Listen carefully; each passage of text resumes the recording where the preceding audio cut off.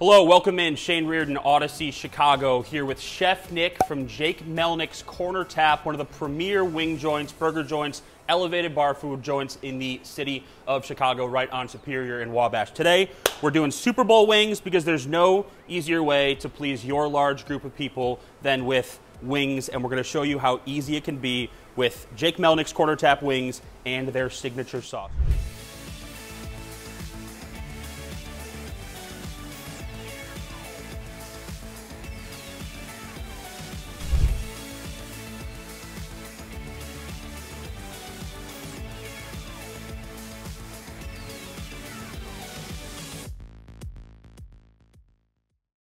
Chef Nick, how you doing? Good, great to be here, Shane. Good, thank you for coming. So you brought your wings pre-cooked. We're gonna make the sauce from your nice mise en place here, right? I'm gonna tell you first how I do my wings at home, and you're gonna tell me if I'm an idiot or if I'll never say that. Amateur home cook, right? I'm not pretending to be anything else. So I do 1 part baking soda, baking powder, to 4 parts salt, and then however much I need for however many wings I'm doing, overnight in the fridge, uncovered. Is that good for someone at home? Yeah, that's great for somebody at home. Okay. So the way we do it, we actually don't see the difference between at home and going to Jake Melnick's at home. We don't. I don't judge. You know, Sure, we do a seasoned flour. Actually, does not have baking powder, baking soda in it, but generally it's garlic, white pepper, salt, Lowry seasoned salt with the flour, and it is a 2-step or 2-day process. Okay. You know, it's kind of same concept. So we actually toss them in the flour, dredge them really well. We power blanch them, power fry them, lay them out on sheet trays. You know, for the Super Bowl, I'll be putting them in our beer coolers and they're all over the place. About 6 minutes, we power blanch them. Then the next day, when we get the orders to order, we fry them up crisp. And for people who don't know what par blanch is, right, that means you're dropping it in boiling water and cooking it only part way. Yeah, we're using in this case, we're using the fryer oil as for blanching. Okay. And then, only about part way. And then to order, we drop them down again. The whole process is about 12 to 14 minutes of cooking time. Higher temperature when we finish them at 350. You know, cooking, the one trick is chicken is normally cooked to 165. Sure. You've heard, I know.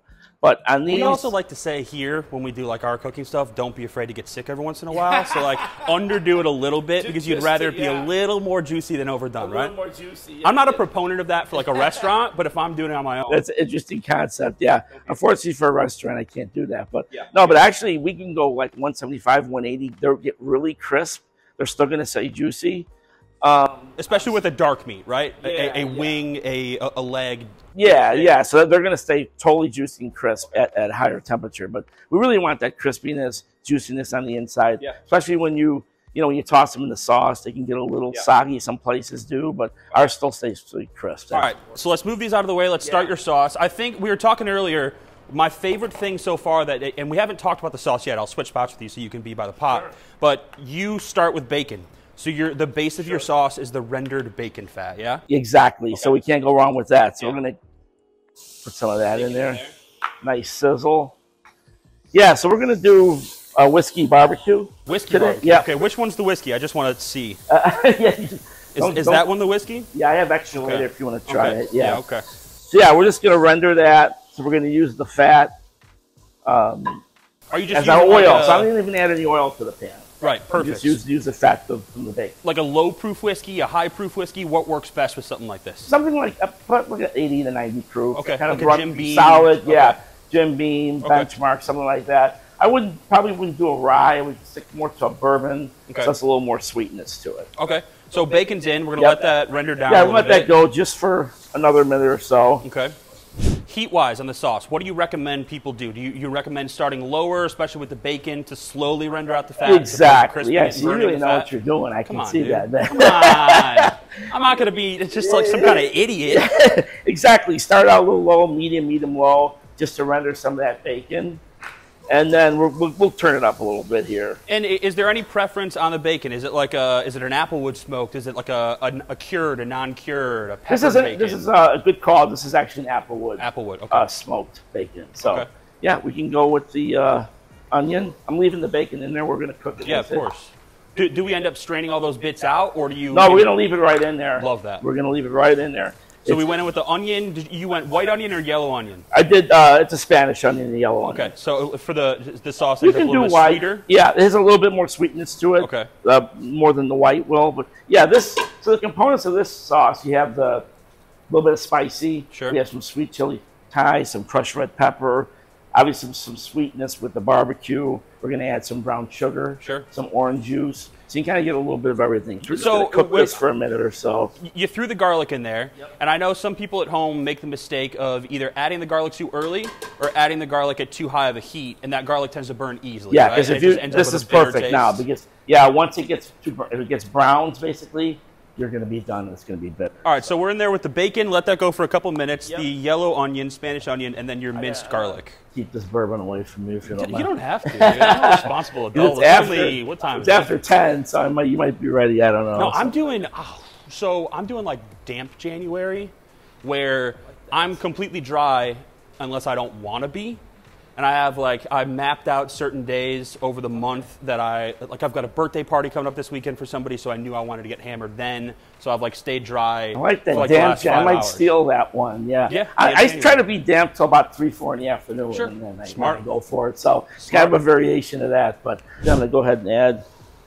Oh, you put all of it in there. Yeah, I put all of it in there. Oh, that's what the heck. I'm not shy, you know. Yeah, I wasn't saying you were shy. I wanted what was left at the bottom. So yeah, we'll let that cook for a little bit. You can actually, it smells great. Yeah, let me get in there. Oh yeah, how about that? Whew, crank this up. I think it smells like college. Yeah. So yeah, we'll get that going. You're gonna burn off probably most of the alcohol, sure. But yeah, it'll be great. It's gonna be balanced, nice balance, sweet, savory, everything kind of what we're looking for. Oh, yeah, it's smelling good. It smells real good. Now we're gonna add everything else in here too. Great. So this is our leading restaurant's Jake's proprietary barbecue sauce. Sure. So it's kind of a traditional made barbecue sauce. This is already made. This is made for us special. Okay. It's made for the whole company. Okay. We used to make it at Jake's, but yeah, it's broadened out now a little bit. So we make a lot of, especially for specials, we do a lot of homemade barbecues as well. For the special, this is a sweet chili Thai sauce.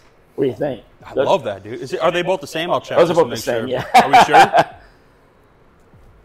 We did a cranberry barbecue around Christmas. We did a smoked apple barbecue sauce. Those were all homemade that we did. So I had some sweet chili. I did some orange juice. Orange juice is coming up right here. See, the person standing next to me, you have to tell me if there's barbecue sauce in my mustache or beard. And I just found some. I think you're good. I didn't see it. Yeah, I didn't see it. Whatever, man. Don't be mad at me now. Molasses. Okay. That has a nice richness. Is that like a barley malt molasses, or is that like a? Yeah, that's more of a malt molasses. So it's not super sweet, but brown sugar. Okay. And then just like a neutral oil. That one. Yeah, I don't need any oil actually. Okay. And then we're gonna stir that up. God, that looks good. Yeah, basically we're just gonna let this go. What I like about this is you get when we plate the wings, you get some of the garnish. Yeah. The bacon on the wings, which is really nice. Do you want me to throw those wings in the oven to warm them? Yeah, we can do that. They're all fully cooked, but okay.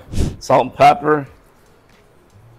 Now, do you recommend seasoning at every step, or do you taste at the end and then, because you got different levels of salt in all these ingredients? Yeah, right? I'm going to let all that go, and then we'll try it at the end. Okay. And just kind of see where we're at. That's what I usually we'll taste it certain times throughout the course. Yeah. Depending on what I'm making. Sure. But we definitely will check it for seasoning. Now, if people at home want to make these wings for their Super Bowl party, but they don't want to be as involved as like this 12 ingredient steps by steps for the barbecue sauce, we're talking like brown sugar, maybe a shallot as a base, and then like ketchup, maybe a coarse mustard. Brown sugar or honey. Honey, sure. For sure, mustard. The bourbon's easy. You can do bourbon. You can do like an apple cider vinegar to balance this out, and that's about it. That's all you need for barbecue sauce. It's the same as every step of cooking, right? Like salt, acid, fat, heat. Exactly. That's it. You know, garlic, shallots, onions, kind of like the base of what we do. Sure. And then, yeah, like you said, as long as you have balance, you have a little acidity, have some. I always like a little bit of spice. Yeah. I brought some 4X wings that are really spicy. Okay. But I like a little bit of heat and everything just to balance with the sweetness. So cool. All right, let's do this. Let's get a little bit here. Let's see where we're at. You can tell me what we need.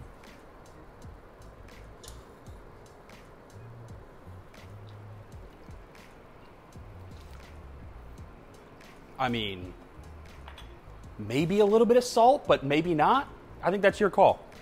You're the professional. I'm pretty. I have a high tolerance for salt. Yeah, I like heavy salt. The guys always give me a hard time in the restaurant because they think that I like it too much. But no such thing. I'm like, I hate going to restaurants and the food's not is under seasoned, right? It's like, what's the point? We can do better at home. Yeah, so we have all right. A lot of bowls going on at the restaurant for sure. Yeah, I'd assume so, man. I mean, the most underappreciated job has to be the dishwasher, especially in a place like this. Yeah, sauce after sauce very, after sauce. Very busy, obviously, and the fry person too. Oh yeah, they're very busy as well. Of course. So, yeah, I think we can. Want to kill it? Let's do it. All right, is there a technique to this, or is it just basically keep all the wings in the bowl? Keep it in the bowl, just kind of give it a little flip. Snapback. This is a little bigger than we normally do. Don't try that at home. Yeah, don't. Professionals only. Ooh, baby, all the bacon's still in there, the onions. Lord. Get that I don't want to get on your mustache. I mean, it's going to get on there anyway. You know how many relationships I've lost because I've had like some mustard in my mustache for a week? I mean, they say you're that's staying not the true reason. to yourself, though. That's the important thing. All right, I think we're ready to. Could be that or the fear of commitment. I don't know. Look at that. Yeah, that's amazing. Now, do you garnish with anything, or you just say, here's your wing, eat it? For this particular wing, yeah, it's here's your wing, eat it. Love that. You have see like the bits of the garlic, the bacon, the onion. On the firecracker wing, we like to do green onions. Sometimes it's fresh cilantro, parsley, but. Yeah, this one it's kind of is what it is, but it's pretty hot if you want to try one. I don't know if I'm ready to burn my mouth yet. I mean, how hot is it? No, we could do that. We could do that. Same school of thought here. Let's peel the top back. I love this technique. What about for the drummies? You don't eat them, so you know. Well, I just put a wing in my mouth, Nick, so it's not a good time to ask me a question.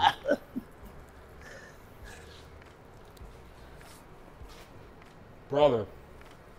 My God. Good. Balanced, everything. Enough heat.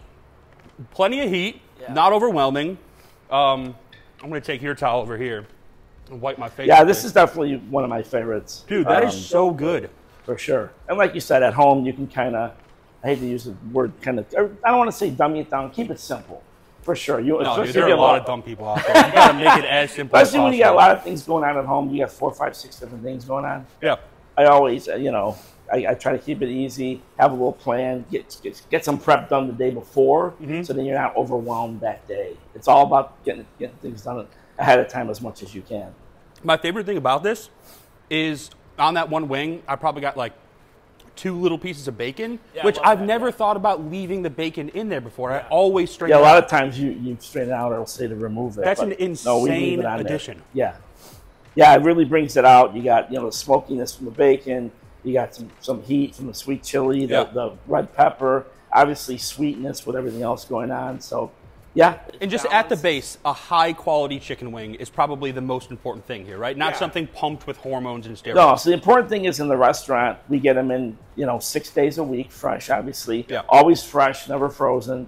It's a jumbo split wing. Yeah. It's hard to find. Oh, you don't have to split them yourself? No, we get them all already split. It's hard to find those that size in the grocery stores, but hey, that's why we're special, right? Otherwise, you'd make them at home. So. Are you not someone who gets high on their own supply? Am I the only one? No, I'll go ahead and try it. I'll eat a leg if you eat a leg. I have, just for quality control, I eat about, I don't go crazy, about 3 to 4 wings a day. So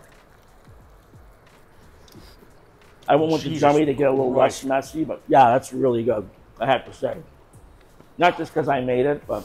Oh, yeah, of course. Well, Nick, thank you very much.